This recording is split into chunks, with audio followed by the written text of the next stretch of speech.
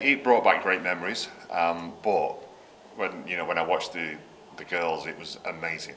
I even when I couldn't watch it on TV, I was doing an overnighter fishing. I listened to it on the radio. So that's how much I wanted to listen to it and watch it. And then I watched the final on Sunday, and I just felt so proud. Proud of what they've done. And what they've achieved. Because it's not just about Sunday's final; it's about what they've all gone through before. Even to like being almost part-time, it's not until the last few years where they've become full-time. So they've done an amazing job. It's been a great achievement, and yeah, I was really proud. And when I watched the ceremony, of receiving the trophy, I had a tear in my eye. It was just something it's so special. It's so special for me, but it's going to be so special for so many girls out there. And they're going to be inspired by what they've seen.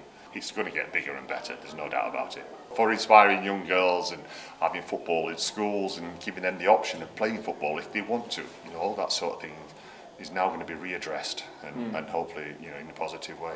Yeah, and I went up to St George's just before the tournament started, and I was helping to coach with the men's goalkeepers, and then one of my friends asked if I'd do a Q&A for the girls, the goalkeepers, and I was like, yeah, no problem.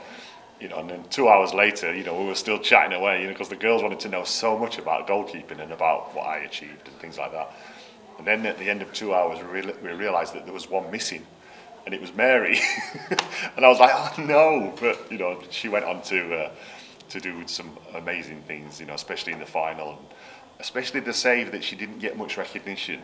She touched the ball onto the bar and then got the rebound, and the commentators didn't quite pick up on that, but I'll give her all the credit that she deserves.